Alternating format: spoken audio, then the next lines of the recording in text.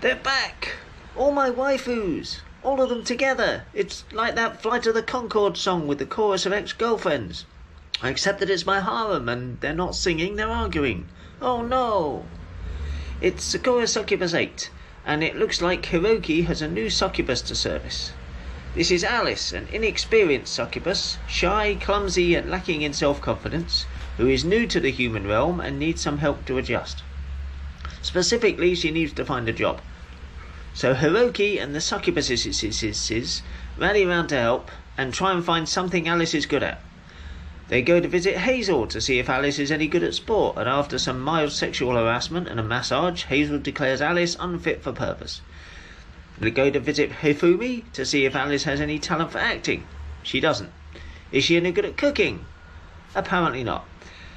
So they go to visit Ayu to see whether Alice is cut out to be an idol, and, well, you probably noticed a pattern developing. So they go to visit Cosmos, the Instagram model, to see if they can turn Alice into the next Alice Delish. They post a few photos online, and people can be so cruel. Where was I? I started thinking about Alice Delish and lost my train of thought. Oh yes, Sakura Succubus 8. Well, you get the general idea. Alice has no marketable skills and is feeling down. So to cheer her up, they take her to a high society event where we find out that she is also a terrible dancer. Yue and Marina have an argument and decide to settle their argument by squashing their boobs together because there hasn't been much fan service so far. And Cosmos and Hazel get in on the action by dressing up in dirndls.